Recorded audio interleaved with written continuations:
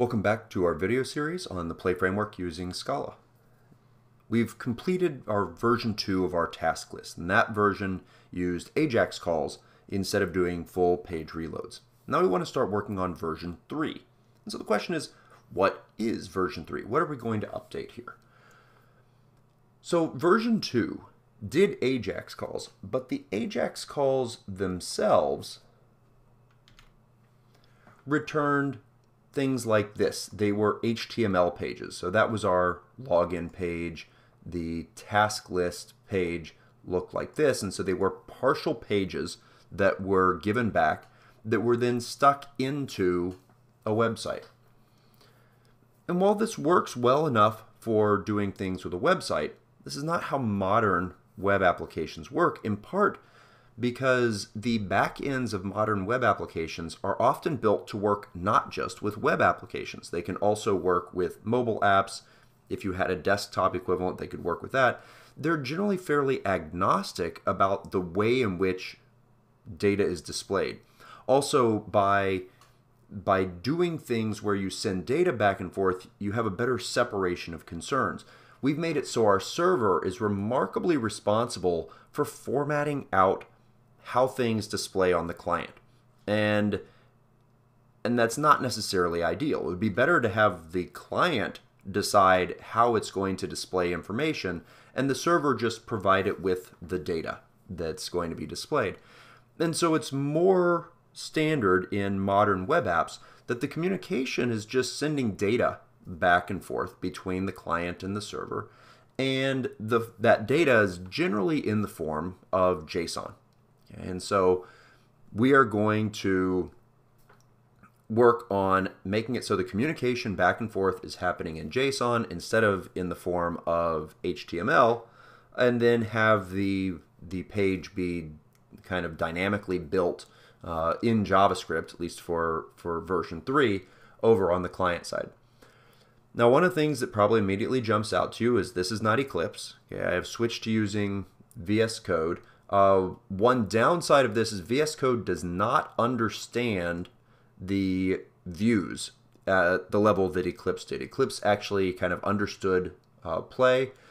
I have the Metals extension here. Metals gives the capability to VS Code. It's a generic language server. It gives it the ability to understand Scala, and so it does a great job with standard Scala files, but with the view files, it's not as capable of giving you error reports here. Fortunately, when you have errors, Play tells you that. To install Metals, you just go to Extensions and search for Metals and add that in. And when you open the folder for the project, it will ask if you want to import that build and, for example, all of the Java files. So, for example, our controllers here, they get nice help for us. They tell you the types of things, and if we put syntax errors in them, you get syntax highlighting that shows you where the errors are. Okay. In addition, I have updated this a little bit. I have updated to Play 2.8. I have updated to Scala version 2.11.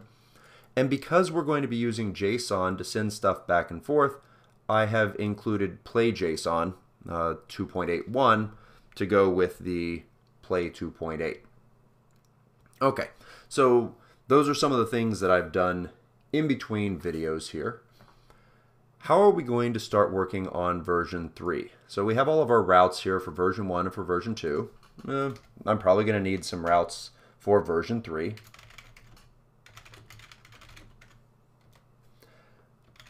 I will need to have something that starts off with just the original screen, much like what happened with version 2. Controllers dot task list 3, and we'll call that method load as we did for version 2. We'll be consistent there. I'm also, just to see how things work, I'm going to put another get in here temporarily that we'll call it just data. I don't have any routes called data yet. But I want to play with this so that we can see what it's like to pull back data in a JSON format and what we need to do for that.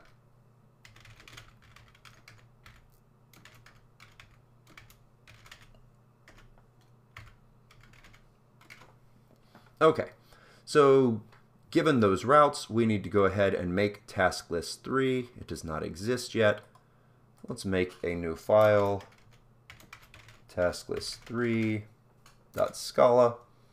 I will at least start off by copying the initial declarations in task list 2 and change the name of task list 2 to task list 3. And I need my 2 endpoints on the routes. I need a load and a data. So def load equals to do and def data equals to do. Okay, let's go ahead and make sure that this actually works. So there's my load 3. And if I load this in, it compiles and I get the to-do page, which I happen to have there previously. Version 2 does that. Version 3 does that. Okay, it's working as we expect. I want the data. We'll come back to the load and get the initial page later, but that's actually very similar to things that we've done before. For data, though, I want to give back something that is like the data that we need to send back from our app. So our model right now, this model is actually remarkably simple. I don't have any special case classes for it. In fact, I'm going to add some of that just so that we can see how we can do this with the play JSON. But in this first video, note that we're sending in 2 strings and we have a Boolean. We get back a sequence of strings. Okay, so when the client asks for the tasks for a particular user, we need to send them back a sequence of strings. And then these other things are going to wind up responding with sequences of strings. So it seems like this sequence of string is kind of, for our simple app right now, the main thing that we'd want to send back in JSON. So what if we just make a sequence of string? Now, of course, this is not exactly the type of sequence of string that we have. And the problem is, you can't wrap an OK around just a sequence of string. Okay, so that's unhappy. I don't want this to be just sequence. I need to make it into JSON. Okay, so the play JSON, there is a JSON. Notice the capitalization here. This will be potentially significant in the future. So JavaScript, the JSON object that you can call methods on, like stringify and whatnot, is all caps. The play JSON version is a capital J and lowercase SON.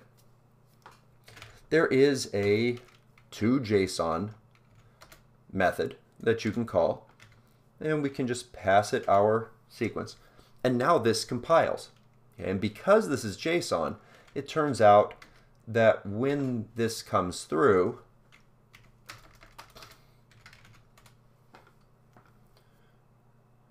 it won't be seen as an HTML page, it is seen as JSON, and this in JSON is an array.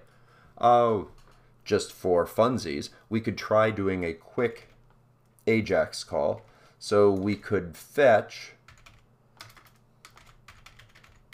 localhost, actually probably just do /data because we're already on this page. Then our result, rocket, res dot, how about we do JSON.